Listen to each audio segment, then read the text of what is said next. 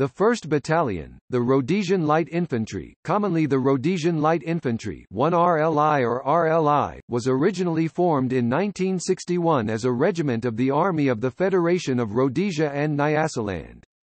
Raised as a light infantry unit at Brady Barracks, Bulawayo in southern Rhodesia, the regiment served in the Rhodesian Bush War as part of the Rhodesian Security Forces between 1964 and 1979, from 1965 under the unrecognized governments of Rhodesia and latterly, during the second half of 1979, Zimbabwe-Rhodesia. The RLI remained active during an interim period under British control and then, from April 1980, within the Armed Forces of Zimbabwe, before disbanding on 31 October 1980. The RLI was formed in February 1961 as a light infantry battalion made up exclusively of white recruits.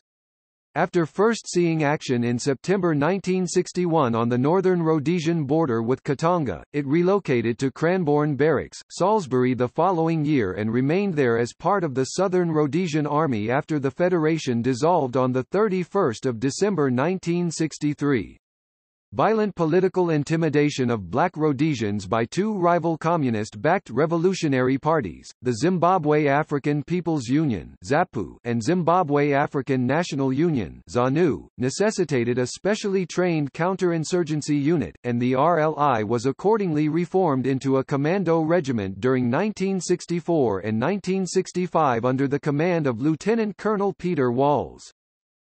Following Rhodesia's unilateral declaration of independence from Britain on the 11th of November 1965, the RLI became widely known for its counter-insurgency operations during the Rhodesian Bush War against incursions by ZAPU and ZANU's respective military wings, the Zimbabwe People's Revolutionary Army (ZIPRA) and Zimbabwe African National Liberation Army (ZANLA).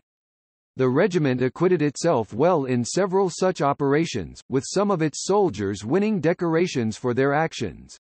Some operations, such as Operations Flotilla and iExcess in 1968, involved cooperation with the Portuguese armed forces in Mozambique. The nationalist incursions became fewer and further between after the two guerrilla armies suffered repeated setbacks against the security forces during the late 1960s, with many attacks being countered by the RLI. The capture by the RLI of Phineas Majuru, the ZIPRA Director of Operations, in January 1970 caused a cessation for 6 years of major operations by ZIPRA, which had been the more active guerrilla army up to that point. The Rhodesian Light Infantry's performance during this early period of the Bush War is generally considered to have been of a very high standard, with historian Alexander Binda pointing to Operation Cauldron 1968 in particular as having contributed to the battalion's formidable fighting character and reputation as outstanding and peerless anti-terrorist fighters. This opinion was shared by Platoon Warrant Officer Herod of the Rhodesian African Rifles, who was wounded during this operation while fighting alongside the RLI on 18 March 1968. "We of the RAR used to laugh at your soldiers," he said in hospital to a visiting RLI officer. "To us they looked like boys. But they showed us how to fight. They have the faces of boys, but they fight like lions."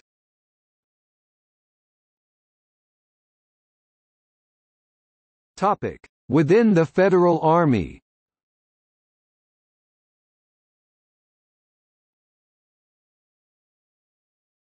Topic: Origin and formation in Bulawayo. The Rhodesian Light Infantry was formed within the Army of the Federation of Rhodesia and Nyasaland at Brady Barracks, Bulawayo, on 1 February 1961, composed of white recruits only. The battalion's nucleus was drawn from the short-lived No. 1 training unit, which had been raised to provide personnel for a white infantry battalion as well as for C Squadron Rhodesian SAS, and the Selu Scouts, a federal armored car corps. The majority of the first RLI recruits were from South Africa, with the rest predominantly from southern Rhodesia and Britain. "We were a varied, rough and colorful bunch of skates," remembered Paul Welburn, a member of the first intake, from Bulawayo. Instructors were seconded from the British Army to train the new regiment, with many coming from the Coldstream Guards and the Royal Highland Fusiliers. Split into 4 companies, A, B, C and D, the regiment suffered during its first few months from chronic desertions. The number of soldiers absent without leave reached a peak in April 1961, when 29 men deserted to fight as mercenaries for Moise Tshambi's secessionist state of Katanga, enticed by the hefty financial incentives offered by Katangi's agents based at a Bulawayo hotel. Despite the desertion problem, the battalion's strict discipline and drilling began to bring the men into line. The awakening of a sense of pride in their training and confidence in themselves was becoming apparent. Alexander Binda writes, "Around this time the regimental march was chosen, as Binda says, rather by accident than design." One of the instructors seconded from Britain, Scottish Lance Corporal Mac Martin, developed a habit of accompanying the men's route marching with appropriate songs, played on his bagpipes. An American gospel song, "When the Saints Go Marching In," became a favorite among the soldiers, and when it was omitted during a retreat ceremony in Bulawayo soon after the battalion's formation, a representative of the men complained to the regimental sergeant Major Ron Reed Daly, asking why "our regimental march" was not played. Reed Daly replied simply that there was no regimental march, prompting the representative to declare the song as such to him. Angered not only by his charge's impudence in choosing a march for themselves, but also because he believed that their preferred tune was unimaginative, Reed Daly consulted the regiment's commanding officer, Lieutenant Colonel J.S. Salt. To Reed Daly's surprise, Salt sanctioned the troopers' choice, saying, "I rather like the Saints." Soon afterwards, the lieutenant colonel arranged for his battalion to be presented with a pair of cheetah cubs as regimental mascots.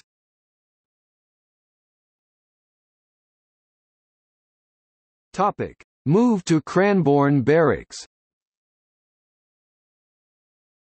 The battalion's first operational duty was to relieve the Rhodesian African Rifles (RAR), which was maintaining a cordon around the town of Gwanda, 130 kilometers (81 miles) south of Bulawayo, during a local outbreak of foot and mouth disease.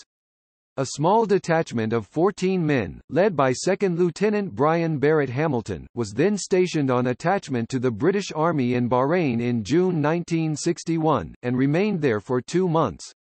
The Congo crisis led to the battalion's first full mobilization on 9 September 1961, when it was detailed to man the border between northern Rhodesia and Katanga.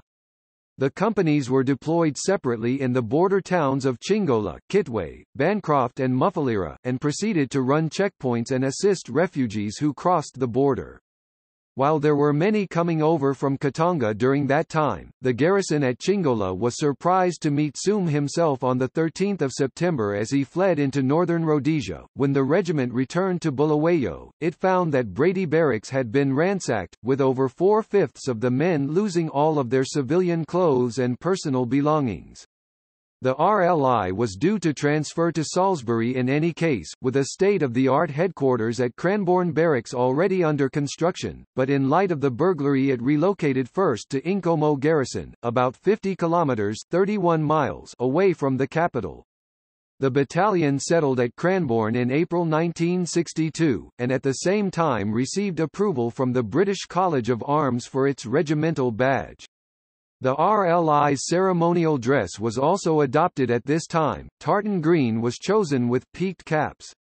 A riot at Kariba occasioned the RLI's deployment to resolve the violence, but on arrival the troops found that they had little to do, their mere presence having restored order. They instead found work assisting in Operation Noah, an animal rescue exercise made necessary by the construction of the Kariba Dam on the Zambezi and resultant rising of the waters into what became Lake Kariba. The College of Arms produced 2 colors for the RLI, with Queen Elizabeth II giving final approval to a Queen's color and a regimental color on 15 July 1963. The first of these was a standard Union flag design. The unit's name was marked on a circle, which was placed centrally and surmounted by a crown. The second was based on a dark green background and featured the regimental badge in its center, surrounded by a wreath of flame lilies, Rhodesia's national flower, and topped, as with the Queen's colour, with the royal crown. The battalion took part in Operation Zephyr during the second half of 1963, a counter-intimidation action against political agitators from the Zimbabwe African National Union (ZANU) and Zimbabwe African People's Union (ZAPU). As with the previous posting to Kariba, little to no action was necessary, it was enough of a deterrent that troops were present. When the Federation broke up on the last day of 1963, members of the Federal Army could transfer to the Southern Rhodesian Army, request a posting to Northern Rhodesia, or leave the military altogether, receiving a monetary golden handshake if they chose the last option. So many servicemen chose to take the money and leave that only a handful, according to Paymaster Lieutenant Paddy Lean, remained in the mess on 31 December 1963. Lean had paid off over 200 RLI men since the start of work on 30 December.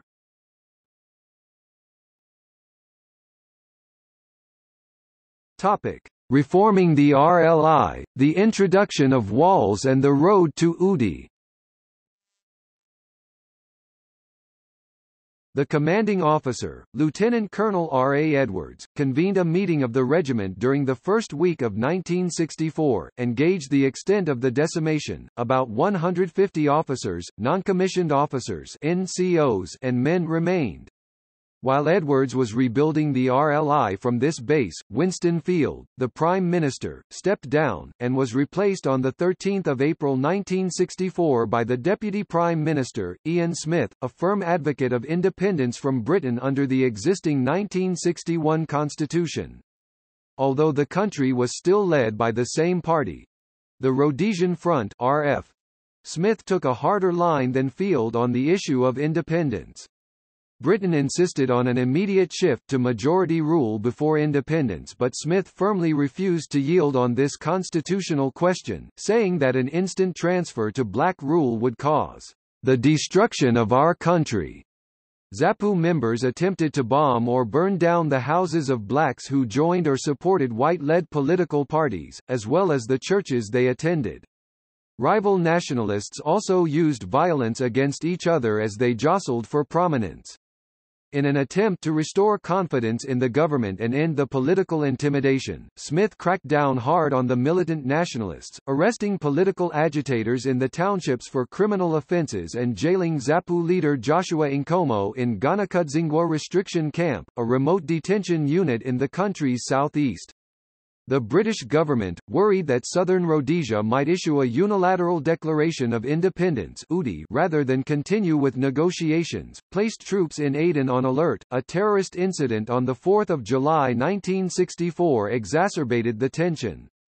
A wattle factory worker, Petrus Oberholzer, was ambushed and murdered at a roadblock between Umtali and Melsetter by 4 ZANU men, part of a group of 5 which called itself the Crocodile Gang. Of the 4 perpetrators who were caught, 2 were hanged.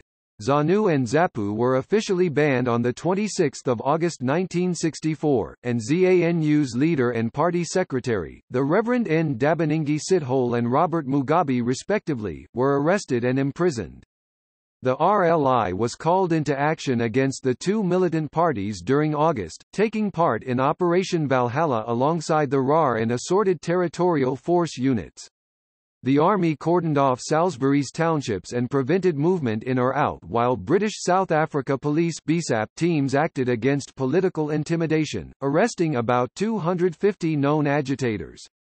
2 months later the regiment found itself in a similar role when it and the RAR once again worked together on Operation Phoenix, which involved guarding the families of 600 chiefs and headmen participating in an indaba at Dombashawa, 27 kilometers (17 miles) north of Salisbury, on the subject of Rhodesian independence. The chiefs and headmen unanimously backed full statehood for Rhodesia under the extant government and 1961 constitution. In an independence referendum on 5 November, Rhodesia's predominantly white electorate backed independence by 89%. On 24 October 1964, Northern Rhodesia became independent as Zambia, under the control of Kenneth Kaunda. The Southern Rhodesian government dropped the designation, Southern, from its name on the same day, but according to British constitutional theory this change was not official. The ZANU and ZAPU nationalists, whose respective leaders were incarcerated, now based themselves in Zambia and began to receive considerable communist backing. The People's Republic of China supported ZANU and its military wing, the Zimbabwe African National Liberation Army (ZANLA), and the Soviet Union assisted ZAPU and its Zimbabwe People's Revolutionary Army (ZIPRA).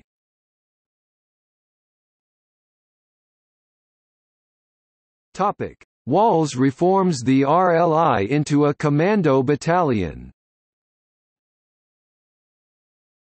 Edwards was replaced as commanding officer of the RLI on 1 December 1964 by Lieutenant Colonel Peter Walls. A personable, jovial commander, Walls shared Smith's views on the independence question, and less than a month after his appointment incurred a reproach from his superior, Brigadier Rodney Putterell, when he allowed his men to wear paper hats marked RLI for Udi at Christmas dinner. Walls had formed and commanded C Squadron Rhodesian SAS in Malaya during the early 1950s, and he was instructed to reform the RLI into a commando regiment along similar lines.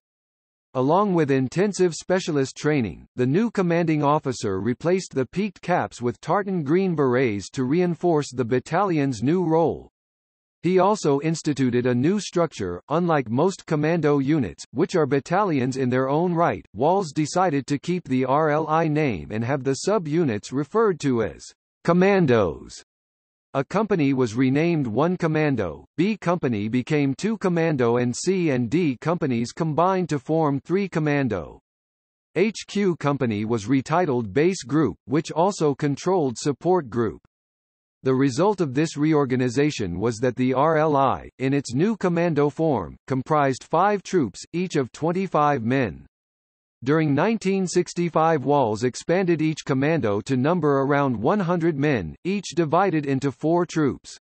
Each of these was in turn split into 2 12-man patrols. The recreation of the RLI as a commando battalion drew skepticism from elsewhere in the armed forces, and in part to prove doubters wrong, Walls organized a demonstrative anti-guerrilla war game, Exercise Flick Knife, in May 1965. 1 and 3 Commando, acting as the security forces, set up separately at Inyanga and Chipinga, while 2 Commando played the enemy guerrillas.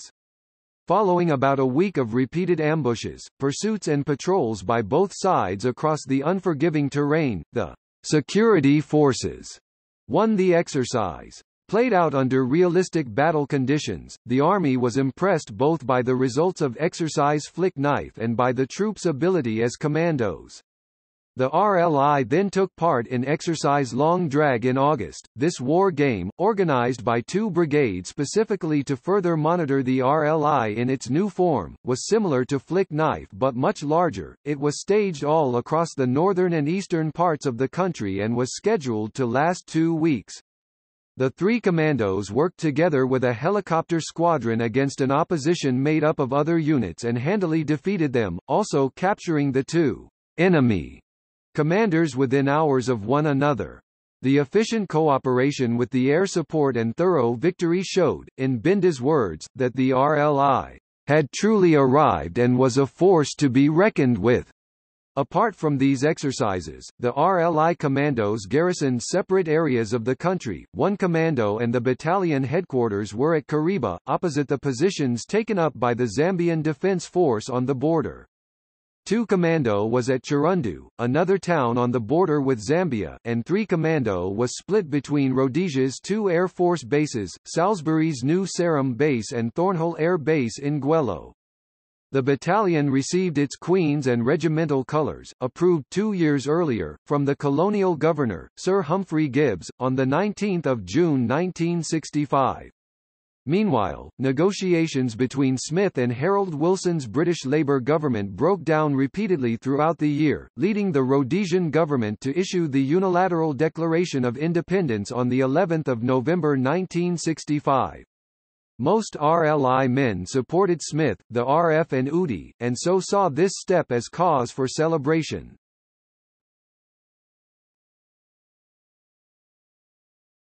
Topic: UDI, Rhodesia goes it alone. On instructions from Gibbs, Putterell ordered all military personnel to remain at their posts and go about their normal duties. These instructions were followed, but Gibbs's forbidding of any army or police servicemen to assist the illegal regime in its rebellion against the Crown was roundly ignored. Although the declaration had clearly stated that Rhodesia's loyalty to the monarchy was unaffected, the sympathy of Rhodesian soldiers and officers was quickly revealed to lie firmly with country, not queen. When Rhodesian officers training in Britain were given an ultimatum to this effect, all but one returned home. Smith predicted confidently that despite the sabre-rattling of Conda and the UK's politicians, the British armed forces would never agree to engage in what he said would be a fratricidal war against Rhodesia. Nevertheless, the Rhodesian security forces prepared Operation Wizard, a secret contingency plan to counter an invasion by British or UN forces. Smith was proven correct when a British Ministry of Defence Council, headed by Denis Healey, determined such intervention impossible, leading Wilson to rule out the use of military force. When Putterell visited the RLI garrison at the Kariba Dam early in the morning the day following UDI, he found the troopers there in fine spirits and described them as perfectly cheerful. On the opposite side of the dam, the Zambian defences were being inspected by British Major General Willoughby, who had just flown in from his station at Aden, where he had entertained Putterell only 6 weeks before. When Willoughby led a party of British and Zambian officers to the border at the centre of the dam, the RLI troopers heckled the group from their sandbagged bunkers on the southern side. "Great offence was taken at this insult to Willoughby's dignity," Wood writes. Despite the initial fears of an invasion, the battalion's activities over the following months consisted merely of routine training and patrolling.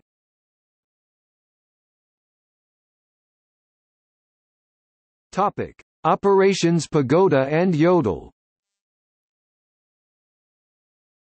The first nationalist incursion following UDI came in March 1966, when 4 small groups of ZANLA insurgents crossed the Zambezi near Chirundu. One team of 7 cadres contacted the BSAP near the northern town of Sinoia on 28 April 1966 and was wiped out, the police killing all 7 without taking casualties. On 16 May, another of the ZANLA groups murdered a farmer, Johannes Viljoen, and his wife at their farm just north of Hartley. 1 commando and the police were deployed on Operation Pagoda, which ended on 18 September 1966, the BSAP having done most of the work, as the local police commanders were reluctant at this time to sign control over to the army. The RLI had been given little opportunity to act. Operation iYodel, which Binda calls the RLI's first proper contact, began when 2 ZANLA groups totaling 15 men entered Rhodesia near Chirundu on 13 September 1966. They intended to operate around Sinoia and Kuroi, but one of the gangs made a serious error on 17 September when in the early evening it stopped a civilian van about 18 kilometers (11 miles) south of Chirundu. The guerrillas unsuccessfully demanded a lift to Sinoia, then murdered the driver and, in doing so, wrecked the vehicle. Captain R.E.H. Dick Lockley, acting commander of 1 commando, sent out 2 groups. Lieutenant Garth Barrett was tasked to set up an ambush at Nyakasonga Bridge, about halfway between Chirundu and Makuti, while Lieutenant Trevor Desfountain led 6 troopers out to patrol the road between the 2 towns with 22 days' rations. Barrett's squad captured the group of 7 which had killed the van driver, while Desfountain's men contacted the other 8 at 2:45 on 25 September, about 5 kilometers (3 miles) from Nyakasonga Bridge. The darkness was such that the two groups came within 20 yards 18 meters before noticing each other. After what Desfountain called, "a fairly mean firefight," the guerrillas fled, leaving two corpses, one that of their commander, and weapons, almost all of communist origin, two SKS semi-automatic rifles, an AK-47 assault rifle and Tokarev pistols, as well as an improvised bamboo bazooka, and 6 packs. One of Desfountain's men was injured, having been hit in the arm by fire from the guerrilla leader's AK-47. An insurgent was found alive the following morning by another patrol, left for dead with a bullet through his mouth. The other 5 were captured in Kariba's Black Township by Special Branch SB shortly after. Desfountain, as troop commander, was subpoenaed for murder and had to defend himself in court.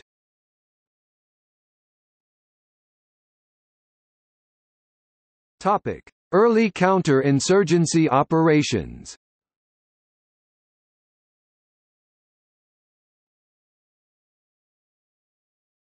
Topic: Operation Nickel.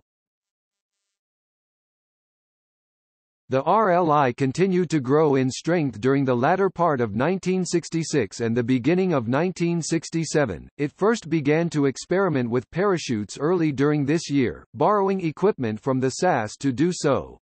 Walls was replaced as CO on 18 June 1967 by Lieutenant Colonel Jack Kane, formerly of the British Coldstream Guards.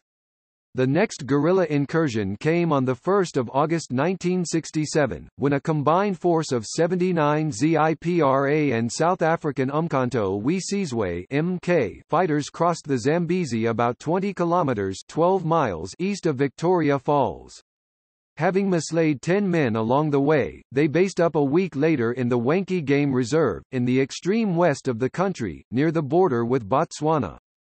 The cadres, whose intention was to recruit local black Rhodesians and subsequently attack white farms and police stations, split into 2 groups. One headed towards Jolotjo and the other made for Nkai.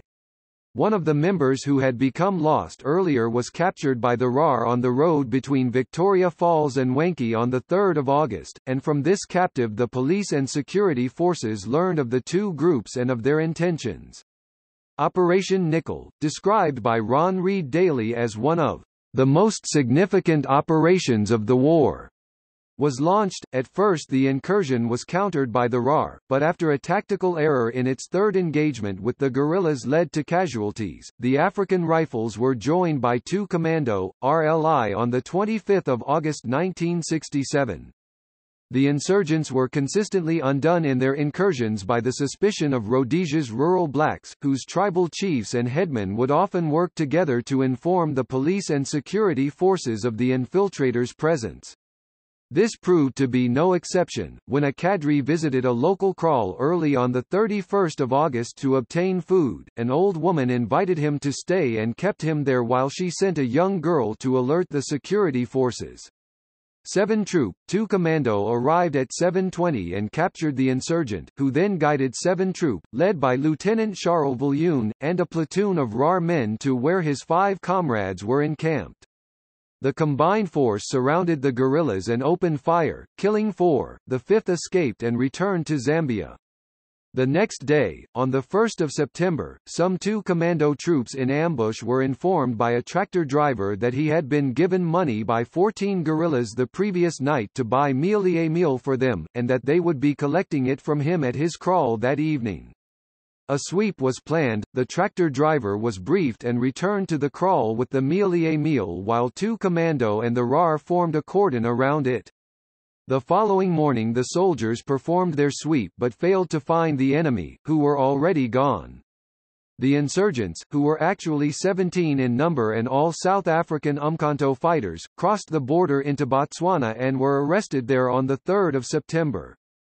Of the 79 cadres who had crossed the border on 1 August 29 were killed and 17 captured within Rhodesia, 29 were arrested in Botswana, where 1 also died, 1 was arrested in Durban and 1 escaped back to Zambia. 1 remained unaccounted for. Nickel was officially closed at 6 o'clock on 8 September 1967. Prime Minister Ian Smith attended the RLI's annual regimental sundowner on 1 February 1968, commemorating the founding of the battalion 7 years earlier. Smith stood and proposed a toast to the regiment and the health of the incredible Rhodesian Light Infantry. The toast was widely publicized by the Rhodesian press and had such impact that The Incredibles became a second nickname of the RLI alongside the Saints. Captain F. Sutton, who had 3 years earlier composed the battalion's slow march, the Rhodesian Light Infantry, renamed the march the Incredibles.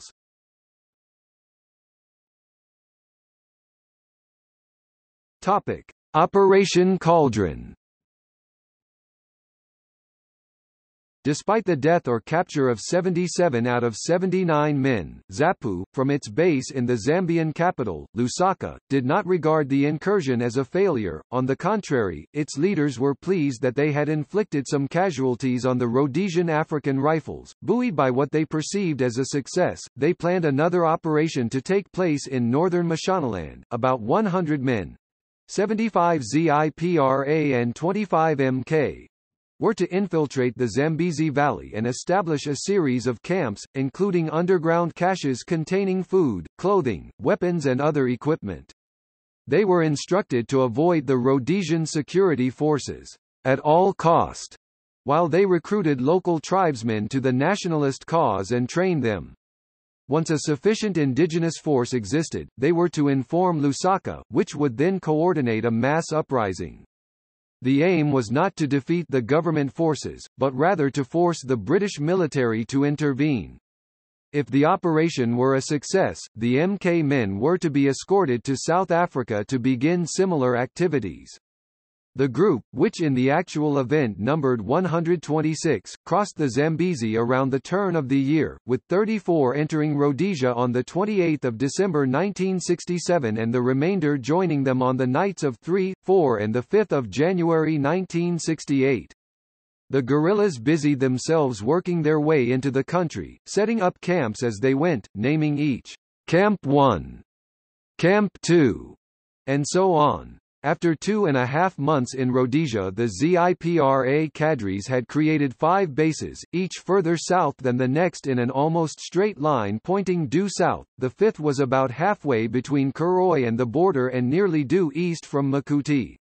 They remained undetected until unfamiliar footprints were discovered by David Scammell, a game ranger, on a well-worn path, about the width of a 4-lane highway, on 14 March 1968 around the midpoint between Camps 4 and 5. On closer inspection, Scammell found scraps of a sugar packet marked with Russian lettering. So began Operation Cauldron. The appropriately named Cauldron, says Binda, was to be the crucible in which the fighting character of the RLI was to be forged. It revealed to the world what outstanding and peerless anti-terrorist fighters the RLI were. A Joint Operations Center was formed on 16 March 1968 at Kuroi, made up of 2 RAR platoons, a BSAP patrol and 1 and 3 commandos, RLI. 2 Vampire fighter bombers and 2 Canberra bombers were detailed to circle the area and provide air strikes as needed. The mere presence of these aircraft demoralized many cadres into deserting before they even met the Rhodesian forces. A patrol of 13 troopers from 14 Troop, 3 Commando, led by Lieutenant Bert Saxe, made first contact with the enemy on the morning of 18 March, encountering 14 nationalists near the Angwa River in the Mana Pools area. Attacking an enemy on higher ground, Saxe's men killed 10 guerrillas but lost Trooper ENF Ridge to sniper fire. He was first RLI soldier to be killed by enemy action. Nevertheless, the official operational report describes the contact as a first-rate action in which Lieutenant Saxe's leadership and the determination of his men achieved an extremely successful result. On the same day, Lieutenant Chris Pierce's 13 Troop, 3 Commando, on patrol with a platoon of Rhodesian African Rifles under Lieutenant Ron Marillier, was fired upon on the bank of the Mora River in northern Mashonaland by about 70 ZIPRA, encamped in a strong defensive position on the side of a hill feature. "We were going on up the bank and all hell broke loose," recalled Pierce. "How we didn't take casualties I didn't quite know." Pierce's 12 men were pinned down by heavy machine gun fire and outnumbered by around 6 to 1.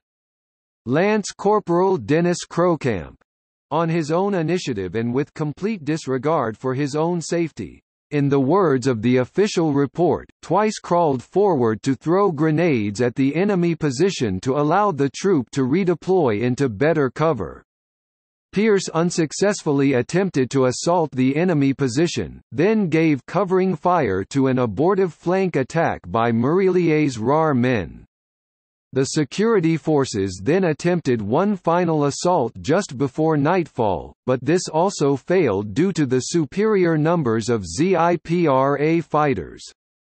The cadres dispersed and evacuated the area during the night and were gone when a Rhodesian sweep took place the next morning. A series of contacts over the following days resulted in the guerrilla squads being split up and severely weakened, with the men who did not surrender or desert being killed or arrested. On the 21st of March, the insurgent commanders in Lusaka realized that their men had been detected and ordered the only remaining intact team, made up of 26 men, to return to Zambia.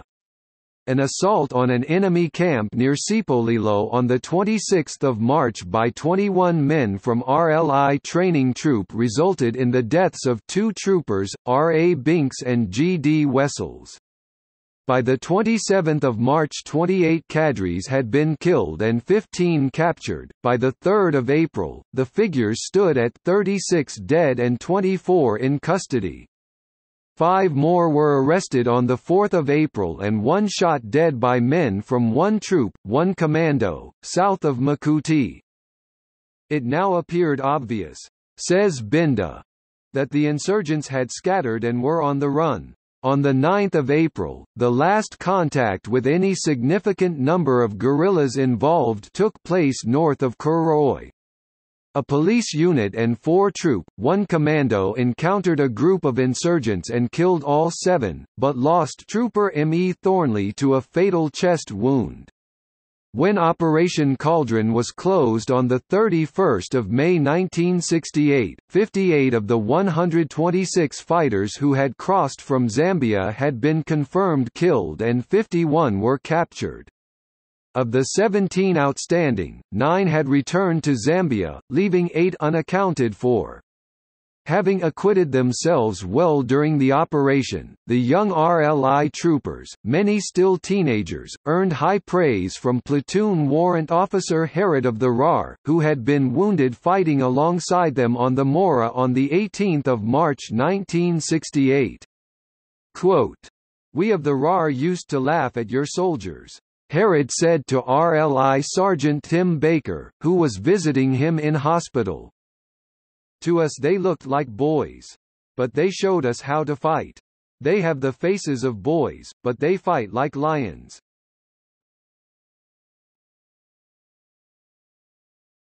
Topic: Operation Flotilla. Covert coordinated efforts between the Rhodesian and Portuguese armed forces had started in 1967, and soon after Cauldron ended, the RLI was involved in a joint operation in Mozambique. A group of 17 Lusaka-based nationalists infiltrated Mozambique's northwestern Tete province, between Rhodesia and Malawi, in April 1968.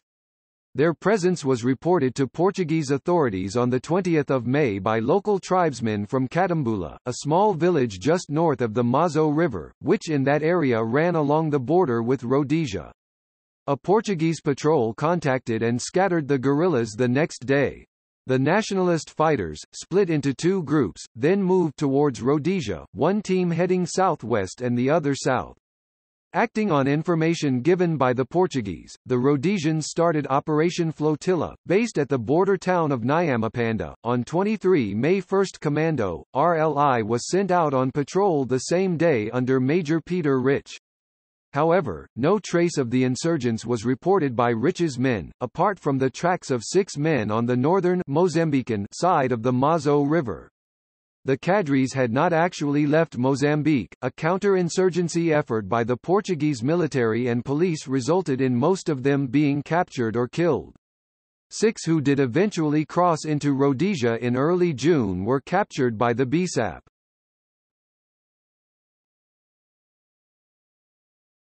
Topic: Operation Griffin.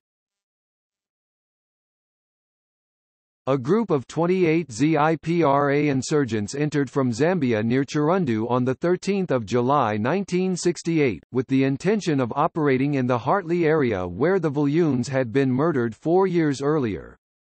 3 days after the crossing, one of them became lost while on reconnaissance and gave himself up to police at Chirundu. He divulged the present location of his comrades, on the bank of the Zambezi, as well as where they had crossed the river. Operation Griffin started the same day, 16 July. A patrol of South African Police (SAP) was dispatched along with a detachment of RLI men from 3 Commando and some from E Company, RAR, who were in the area on border patrol. Noticing the increased helicopter activity of the security forces, the cadres realized they had been detected and moved into a defensive position in a deep gully. The two sides contacted on the morning of 18 July, when the insurgents opened fire on 12 Troop, 3 Commando, led by 2nd Lieutenant Jerry Strong. The Rhodesians were initially pinned down, but Strong and Lance Corporal Terry Leahy crawled forward on their bellies and provided covering rifle fire, also tossing grenades at the enemy to allow 12 Troop to find better cover. The official report calls this an act of supreme gallantry, which undoubtedly saved the lives of several of the troopers who were in exposed positions. Covering FN MAG fire from a Royal Rhodesian Air Force RRAF Alouette 3 helicopter, with Major Robert Southey aboard, then allowed Strong's men to pull back. 12 Troop joined up with 14 Troop, the SAP and the RAR platoon on a ridge to the north of the ZIPRA position. The SAP attempted to descend into the gully from the eastern end but found themselves trapped on the slopes by shooting from the insurgents. The Alouette was then hit and, although only lightly damaged, forced to withdraw, leaving the ground troops without covering MAG fire. Now covered by the Rhodesian ground troops and Frantons dropped by Percival Provosts, the South Africans made several unsuccessful attempts to pull back from the banks of the gully throughout the afternoon, which led to 2 injuries and the death of Constable Du Toit. The SAP men were eventually able to withdraw under cover of darkness, while Rhodesian and South African injured were uplifted by helicopter in an action described by Southey as sheer brilliance. Norman Walsh and Peter Nichols, the 2 helicopter pilots, faced great difficulty because of steep mountainsides and the blackness of the night in conditions of thick haze. Writes Peter Boyer, then an RRAF flight lieutenant. Visual contact with the ground was impossible until dangerously low and close. Flying at such low altitude, each pilot was blinded by the reflection of his own landing light when he looked towards the ground. Walsh noticed that he could clearly see the ground beneath the other helicopter's light, and so instructed Nichols to turn off his landing light and allow him to illuminate the landing site for him. "This worked like a charm," says Peter Boyer. Guided by Walsh's landing light, Nichols safely landed and collected some of the casualties, then did the same for Walsh as he picked up the rest. Flares were dropped during the night to help the ground troops search for guerrilla movement, but none was seen. The RLI, meanwhile, was redeployed by Southey, and positioned to seal off likely escape routes from the gully. Ambushes were set up on each ridge and at both ends of the gully. At dawn 4 guerrillas attempted to break through a 3 Commando stop position at the eastern end. Unfortunately for the insurgents, this ambush was headed by Commando Sergeant Major Al Toral, a particularly aggressive soldier nicknamed Bangstick, whose men shot and killed all 4. Southey then led 12 and 14 troops on a sweep of the gully from the west and found that the ZIPRA fighters had vacated their position, leaving most of their equipment. 2 cadres hiding in a cave opened fire on Southey's men and were killed. 2 insurgent bodies were found, burnt by the Frantons. By noon on 19 July the area was clear, 10 guerrillas had been killed while the security forces had lost 1 and suffered 6 wounded. Headquarters was moved to Kariba while 2 commando was brought in from Salisbury to assist in locating the remaining cadres. Strong led a sweep up the river and met with no resistance while a squad of trackers including Torrell moved south, towards Kariba. This latter group spotted the 10 insurgents in ambush in another gully at 13:30 on 19 July and a fierce battle ensued. The RLI squad leader's faulty radio set meant that he was unable to issue orders, leading Torrell to take the initiative by shouting orders to soldiers around him. This made him the subject of concentrated ZIPRA fire, but he nevertheless directed the RLI actions throughout the contact while also accounting for most of the opposing force personally. Torrell, says Binda, armed with an mag, moved with 1 other man to a rocky outcrop overlooking the enemy position and laid down a withering fire. Under this cover Corporals Johnston and Stridham flanked right and eliminated a ZIPRA sniper, while Corporal Kirkwood and Lance Corporal Coombe moved to the left. A sweep was then carried out, during which a guerrilla jumped out of cover and opened fire, wounding Coombe. Johnston killed the insurgent. The remainder of the search revealed the other 9 cadres dead, 6 having been killed by Torrell. The remaining 7 cadres were captured or killed over the course of the next week, leaving none unaccounted for when the operation ended at 12 o'clock on 26 July 1968.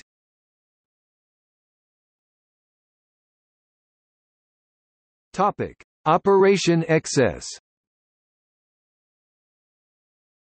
There was no time for 2 and 3 commandos, RLI to rest. Operation Excess began at Makuti the very next day, 27 July 1968, to counter another group of ZIPRA which had crossed the Zambezi in northern Mashonaland on 12 July. This squad was organized in 5 sections, 3 of 8 men each and 2 of 7 men each. Heading for Mount Darwin, about 150 kilometers (93 miles) northeast of Salisbury, their objective was to subvert local tribesmen and recruit some for training overseas. They were detected on 26 July when a Ministry of Internal Affairs (INTAF) employee discovered unfamiliar footprints in the bush near Makuti. Jock was moved southeast to Karoi on 28 July, and 2 Commando was deployed there. 3 Commando was sent with Tactical HQ to patrol the Angwa River Bridge, to the northeast, near the border with Mozambique. Support Group, which was already based up at Kanyamba, sent one of its troops into the area along with 6 police anti-terrorist unit PATU teams. E Company, RAR moved to the west to act as stops. 7 Troop, 2 Commando and the Support Group Troop followed tracks to discover a vacant insurgent camp in the early morning on 28 July. The guerrillas had been made nervous by the increased helicopter activity north of their location and left. Pierce's 13 Troop found fresh tracks the next morning and followed them. Pierce reported that the guerrillas numbered about 50, and followed them eastwards during 28 July. Flight Lieutenant Peter Bowyer led a detail of 4 Alouette IIIs providing air support. Peter Bowyer's helicopters spotted the insurgents encamped by a stream beneath some dark, shady trees, leading Strong's 12 Troop, 3 Commando to be brought forward to contact them the following morning. Strong's fresh men were sent into the trees while Pierce was reluctantly forced to withdraw and provide backup. Strong called back almost immediately after entering. "Turs left about 1 minute ago, in a hurry. There is abandoned equipment. No time to collect. Moving east on tracks." 12 Troop pursued the guerrillas and trackers found that they numbered only about 20, meaning that the majority had gone in another direction. Pierce, who had been sent into the camp after Strong, found tracks from the remainder of the cadres that headed south. He followed them while 12 troop continued to head east and reached the Mozambican border at nightfall on 30 July. At this time they were able to confirm from footprints at the road crossing that the exact number of ZIPRA they were pursuing was 15.12. Troop entered Mozambique on 31 July 1968 and contacted the enemy around noon, when Strong heard voices ahead and ordered his men out for a sweep. The guerrillas, encamped under trees on a slightly higher position on the other side of a dry riverbed, opened fire, wounding an RLI trooper. Strong called on the insurgents to surrender, to which they responded with obscenities and anti-white racist slogans before resuming fire. 12 troop took cover and tossed phosphorus grenades to mask their advance. The men on the left rushed up the slope beneath the smoke and positioned themselves to the cadre's right. Under attack from the front and the right flank, the ZIPRA fighters soon fled, leaving 7 dead and 1 wounded. Peter Bowyer and the helicopters now arrived to give air support and wounded 2 insurgents, who took cover in a small, naturally formed tunnel. Lance Corporal Leahy and 1 other man chased them to the tunnel and captured them. Of the remaining 5 guerrillas, 4 were killed and 1 captured. The focus now moved to the other group of cadres being chased south by Pierce's men. The presence of guerrillas to the south was reported by local tribesmen, leading a troop under Lieutenant Fena Kutsi to investigate. A group of insurgents opened fire on Kutsi's troop from a high ridge, but he was able to move his men gradually around their flank to their rear, from where Peter Bowyer says, "He gave the terrorists a serious walloping." 1 commando, RLI, was called in to assist with the search for the remaining cadres while the Portuguese placed some troops on the border. A1 commando troop discovered tracks of 16 men heading south-southeast on 1 August 1968 and another found tracks of 3 going northwest. The next day 3 insurgents were captured by police. Between 2 and 6 August the police killed 1 guerrilla and captured several more. By the morning of 7 August there remained 11 cadres at large, but after no progress was made over the following days the operation was closed down on 12 August, the JOC resolving that the outstanding guerrillas had most probably returned to Zambia. Over the next month 3 more bodies were found and 1 captured, leaving 7 unaccounted for. Around the same time the RAR defeated a 3rd ZIPRA group of 25 men in Operation Mansion, killing 6 and capturing 18, as well as 14 ZANLA cadres, of whom 4 were killed and 10 arrested during Operation Gravel.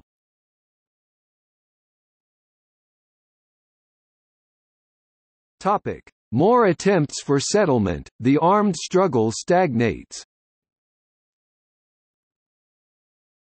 Lieutenant Colonel J.S.V. Hickman took over from Kane as commanding officer on 26 August 1968 and the rest of the year was uneventful for the RLI.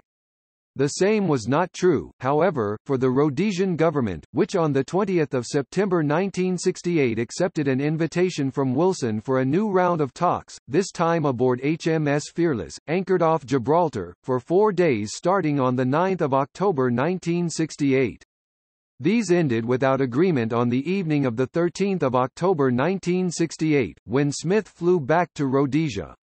Unsuccessful attempts by both sides to salvage an accord from the Fearless talks continued for months afterwards, but ultimately Smith's government resolved that compromise was impossible.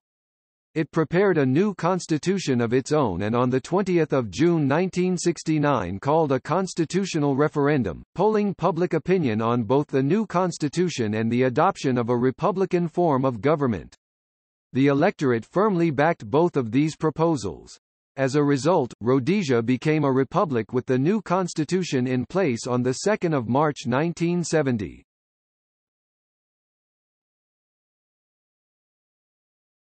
Topic: Operation Oyster. The closest the RLI came to action during 1969 was Operation Oyster, which was handled for the most part by the BSAP. On 19 March 1969, insurgents fired upon a white couple driving a car from Malawi near the Nyadiri Bridge, 42 kilometers (26 miles) northeast of Mrua, itself about 70 kilometers (43 miles) east of Salisbury. Of the 12 AK-47 bullets fired, 2 hit the car. The husband, behind the wheel, was wounded in the leg and foot, but the wife was unharmed. The BSAP launched their operation the same day and the RLI became involved 10 days later, on 29 March, when 2 Commando was brought in to patrol the area between Mrua and Mount Darwin along with Patu sticks and air support from the RRAF. The joint force discovered an empty camp for 4 insurgents on 30 March and encountered 2 more the next day. After briefly exchanging fire, the 2 guerrillas fled. The security forces continued to search the area until 5 April, when they withdrew. The operation was shut down on 14 April, with no cadres captured, though around a dozen ZAPU sympathizers had been arrested. The guerrillas moved southwest and eventually entered Botswana, from where they returned to Zambia.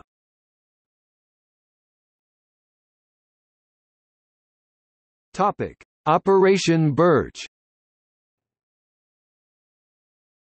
ZAPU's Vice President, James Chikirema, planned another infiltration from Zambia during the final months of 1969, intending to send 25 of ZIPRA's best fighters across the Zambezi and then on to 4 separate destinations, split into 4 gangs. Gang 1 would make for Melsetter in the southeast of the country, Gang 2 would head for Umtali on the Rhodesia-Mozambique border, and Gangs 3 and 4 would go to the northeastern towns of Mtoko and Mount Darwin respectively. 3 of the 25 refused to operate in Mashonaland, saying that they would only fight for ZIPRA in Matabeland. 5 cadres scouted ahead of the main group from 11 to 14 December 1969, identifying a safe crossing point and inspecting the route to be taken by the main infiltration squad. The rest of the 22 insurgents crossed during the nights of 30 and 31 December. The ZIPRA men then made their way south and on 17 January 1970 split up at the foot of the Zambezi Escarpment, about 8 kilometers (5 miles) west of the Hanyani River. They were detected the following day when 2 of the 5 cadres from Gang 1 revealed themselves to a guard manning a fly gate at Tandongwe in the Doma Safari area. After selling some food to the guerrillas, the guard reported the incident and Operation Birch was initiated. The security forces set up a jock at Mangula at 9:30 on 19 January with 1 commando present. A tracking team led by Lieutenant Nigel Henson first made contact around noon on 21 January, when concealed ZIPRA cadres from Gang 2 fired upon them with an RPD machine gun and AK-47 and SKS rifles.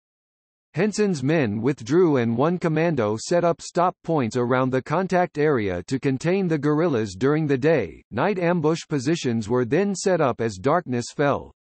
The RLI moved up again at dawn the next day and met the insurgents at 7:30, when a stick of 5 commando men led by Lieutenant Bruce Snelgar was sighted in an area of thick bush by 3 guerrillas from Gang 2.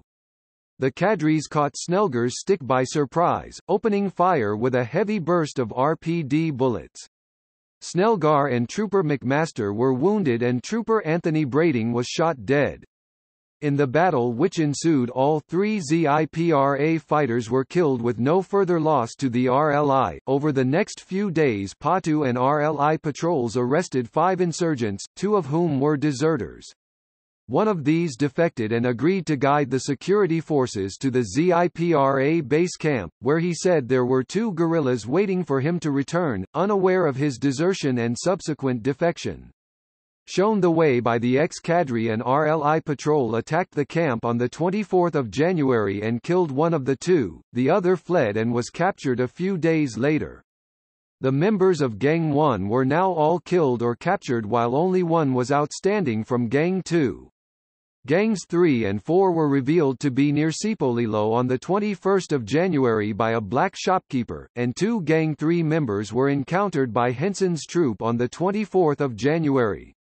Henson himself opened fire and killed one, who it emerged was the Gang 3 commander.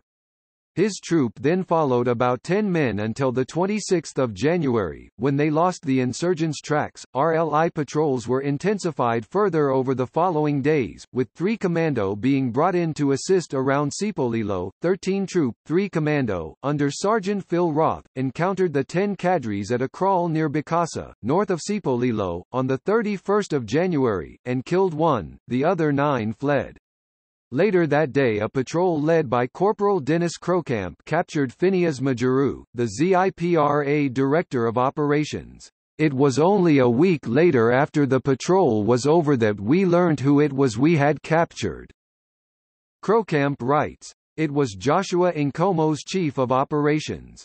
The equivalent of a very senior staff officer. He was in the country trying to determine why ZIPRA was being so unsuccessful, and he was on his way back with recommendations, clipboard and all. The remaining ZIPRA fighters scattered and escaped the area over the following week, the Rhodesian security forces losing track of each one. On 9 February 1970 local security force presence was reduced to police, 1 helicopter and 1 RLI commando. A member of Gang 3 was arrested by the Portuguese in Mozambique the next day, but without further developments over the next month, Operation Birch shut down on 5 March 1970. 2 more members of Gang 4 were detained by police in Mukumbura Township on 21 March, and 3 days later the Portuguese killed one and captured another. The final account for Operation Birch, which had countered the last ZIPRA incursion for 6 years, was 7 cadres killed, 13 captured and 2 outstanding. From 1970 onward, ZAPU played no part in the terrorist war, writes Lieutenant Colonel R.E.H. Lockley. They were in a state of disarray following their decisive defeats within Rhodesia, so they took the opportunity of consolidating their position by sending their terrorists outside the country on extended courses to Russia, Cuba and North Korea. This situation with ZAPU continued until 1976. There were no incursions in 1970 worthy of note.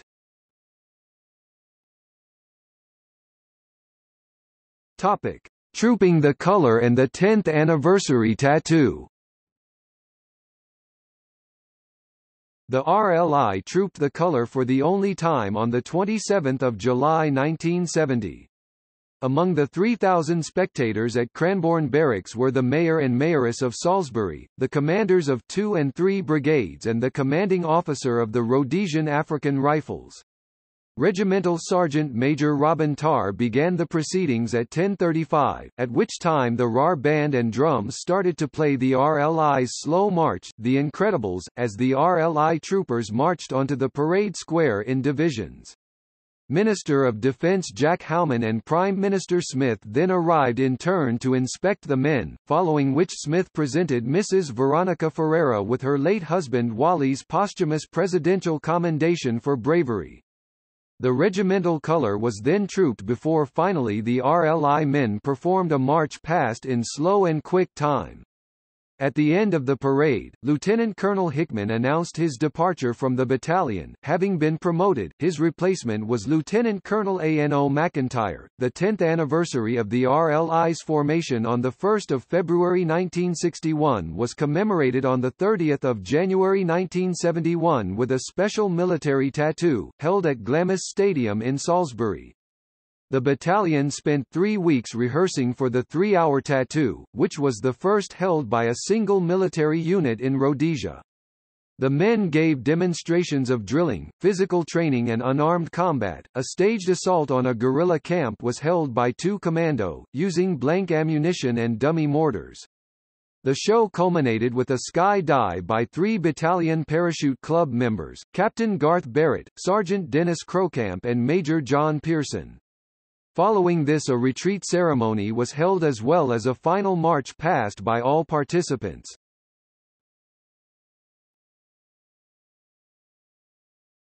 Topic: Notes and references.